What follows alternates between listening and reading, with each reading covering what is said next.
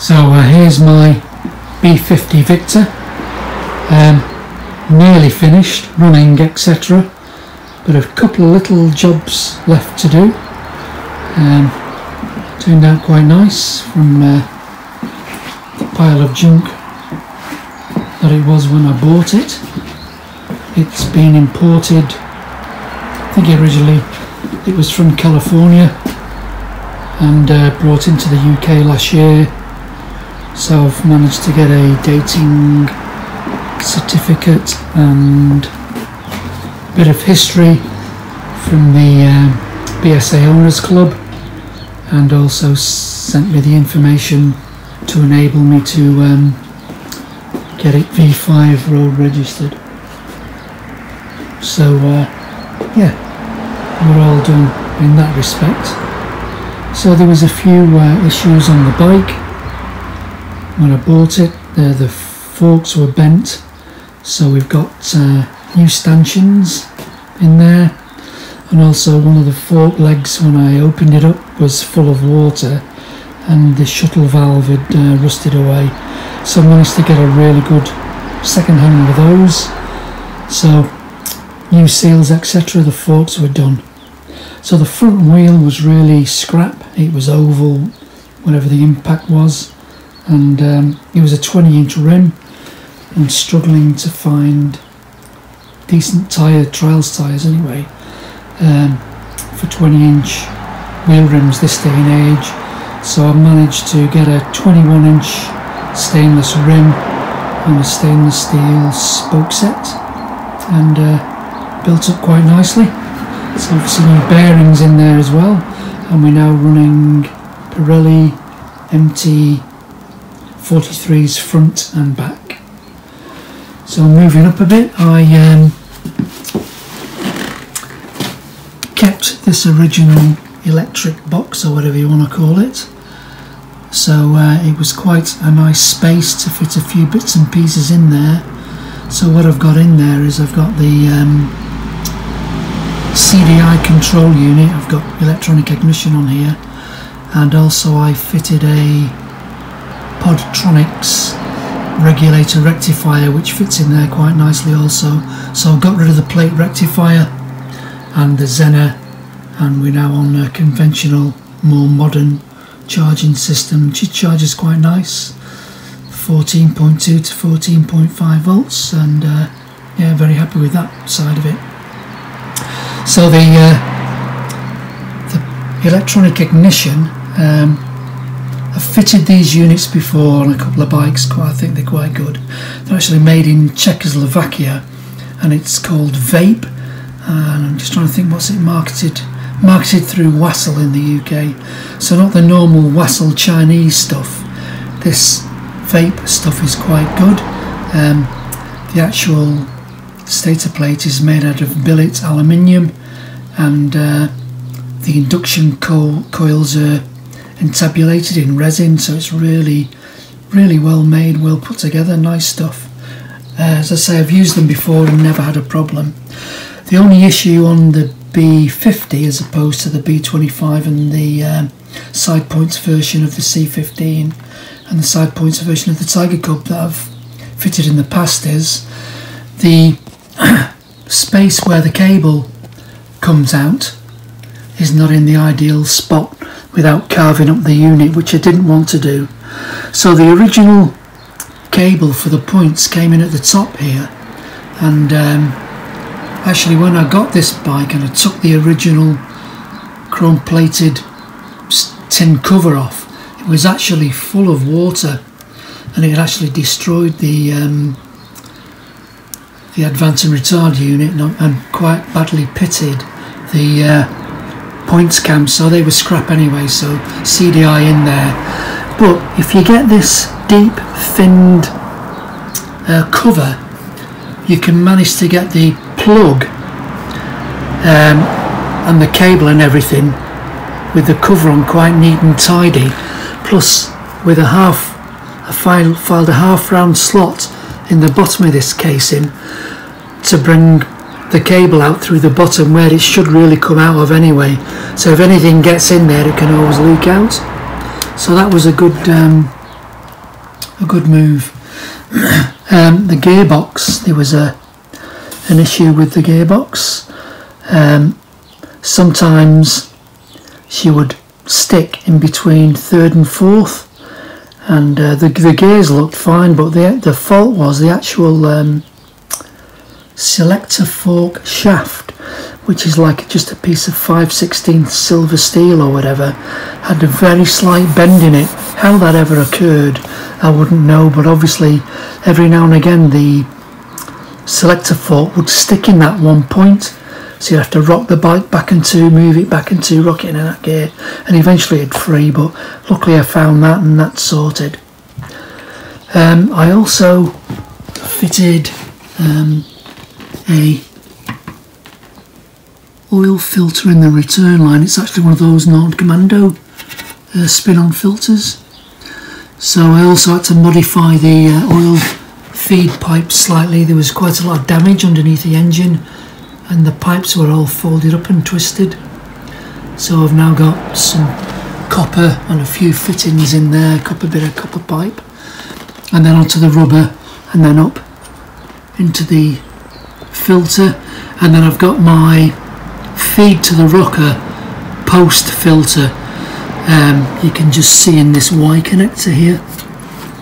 Rightly or wrongly, I don't know. I mean, originally the B25s that did have the oil filters in the return line fitting as standard, they still had the feed for the rocker pre the filter. So whether that'll make any difference or what, I don't know, but there's plenty of oil getting up to the rockers, so I'm quite happy with it. Rightly or wrongly though, I don't know whether it's right or whatever. The exhaust, I think, is the original pipe. So the original ones on the Victor were matte black. It's not chrome underneath. I've obviously resprayed it, but it had a mega on the back of it, and it was actually welded on. So it must have been welded on in situ, because I couldn't get the exhaust off.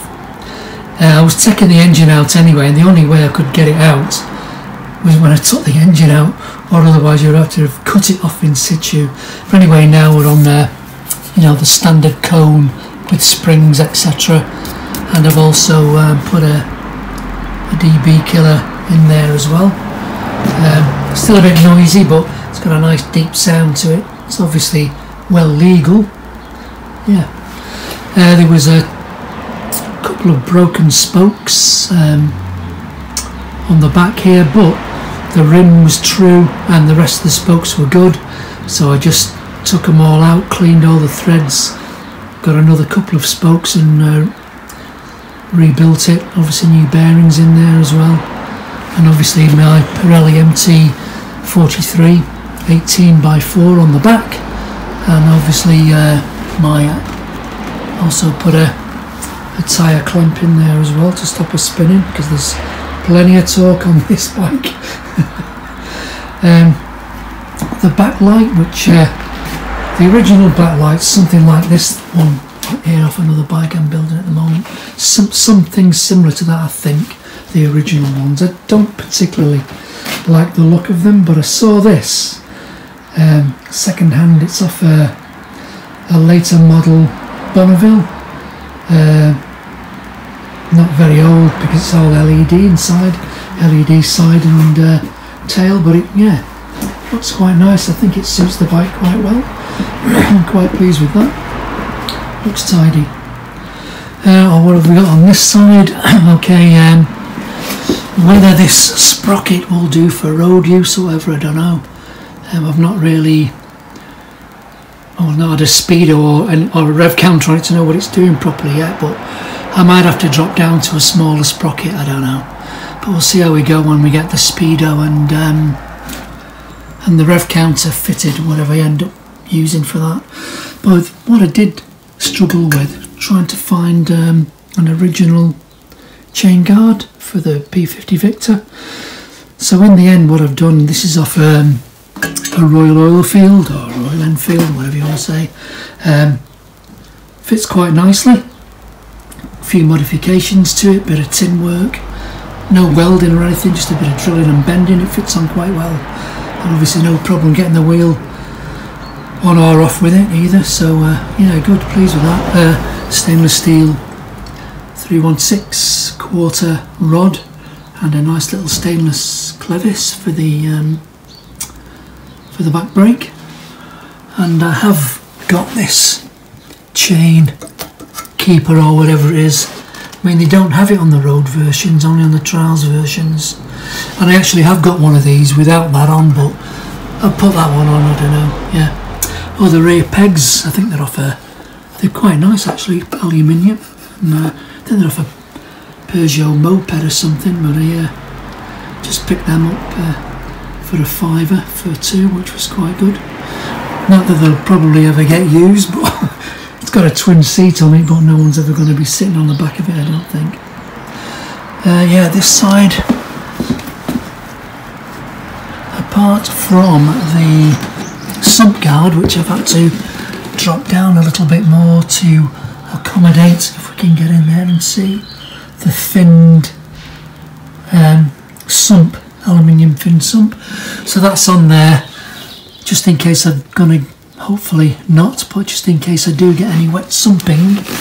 It's just a case of taking the plug out instead of taking the whole unbolting the sump. But I've had another go at the valve, cleaned the valve up in the valve seat. If it's not successful, then I'll be drilling the valve seat right out of that inner timing case, and I'll be putting a steel plug in there, and I'll be drilling it and putting a tape on it to suit the ball bearing, making it a hard seat, because I think that's the only issue with them. Whether they leak through the top of the oil pump shaft or whatever, I don't know, but see how we go with that. Hopefully it's going to be fine, but there we go. What else on this side? Okay, I think it's the horn is off a Yamaha, I think. A little 125 Yamaha, got that from. A bit of stainless cover on it though, which looked quite nice, sounds quite well. Obviously didn't have lights on it when I got it, even though I did buy a second-hand original light, which I've still got here. They're bloody massive headlights. Didn't really like the look of it, it wasn't in proportion to the bike, so I've got this little 5.5-inch one, which I think suits it quite well. Managed to graft a H5, is it, headlamp LED headlight bulb in there quite nicely. Obviously I managed to pick these up second hand, these mounting arrangements. They look a bit crappy, but apparently that's what was on what's on the bike from new. Obviously had to make some spaces to accommodate the narrow, smaller headlamp, but I think it fits on there quite nicely. It looks quite tidy. Obviously it didn't have any guards on it when I got it. Oh yeah, it did. I think it had a plastic one on the back, nothing on the front, but I managed to get this steel bit here, which is an original fitment on the B50s. So yeah, quite pleased with the guards. Probably need polishing up, but not at that stage yet. So levers, there was no levers. There was one lever on here which is very rusty and missing on the other side. So these are just your standard chrome mild steel ball enders. The original ones would have been those aluminium multi-function switches on there, etc. So we just got the conventional levers. I fitted I normally fit Ducons, but this is a Wipac Tricon with the extra button. So in that little electric box I also fitted a small relay, and when I press that button it energises the relay, which makes the circuit for the CDI go open and shut the engine down. Obviously horn, dip and main being, no side lights, just dip or main. And the switch positions are on, and then turn the switch again and it gives you lights, and then dip or head. So no side lights in the front, because you'd never be running just on side lights anyway. Whether that's legal or what, I don't know, but you know, certain if I had headlights on a motorbike, I wouldn't be running around in side lights. And would you ever be parking it and needing side lights? I don't think so. So there we have it. Anything on this side at the top? Oh yeah, I was never impressed with the way that Triumphs are the same. You know, the throttle cables just hang down and do a stupid turn into this side of the tank. So I always end up making, so this is just a bit of alley I've turned up and put a gentle bend on it to get the cable to fit nicely. I don't like these cables that come straight down and around. I think they're ridiculous. So there she is in her entirety, minus my last 2 bits and pieces. So rev counter wise, I would love to have fitted the original unit, which drives off the little worm and wheel arrangement on the end of the crank there, but they're like hen's teeth, so I'll be fitting an electronic one. In fact, I'm going to show you one in a second which I'm looking to fit. So that would be for the rev counter. I've got the 2-to-1 speedo drive is there. I've got no cable and I've got no speedo. I'm thinking of doing something different. I like the look of these GPS speedos, so I don't know if any of you guys have ever fitted one, but obviously no cables, obviously super accurate, and like they have a wake up time of like 10 seconds from cold.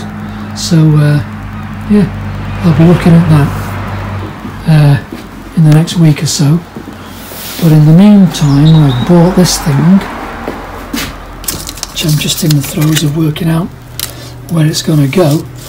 So this is a 2-inch electronic rev counter. The instructions are as per normal from China, absolute crap. But I've worked it out. So it will actually do a 1, 2, 3, 4, 5, 6, 7 or 8-cylinder engine, apparently, just by pressing this function button on the bottom. So I actually just hooked it up onto the bike because it just goes on the negative side of the negative earth, by the way, no, obviously with my more modern charging system. So it goes on the negative side of the coil and just uses the coil pulses.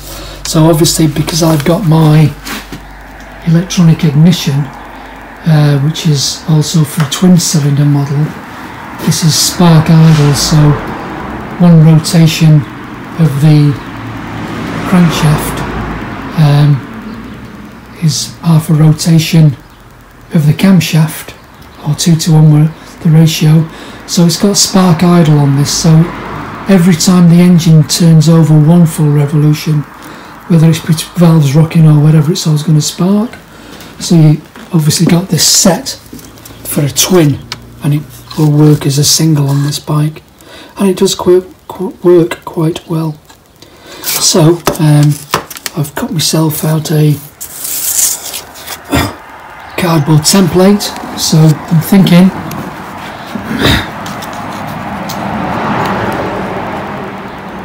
rev counter on one side, speedo on the other, or something like that. So I'm going to nail this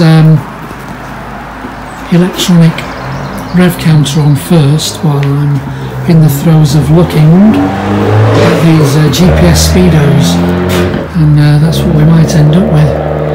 And when the speedo's on, I'll be street legal. So anyway, if you want to have another look in a couple of weeks' time on YouTube, I should have at least one or maybe both of them fitted. So take it easy, gents. Speak to you soon.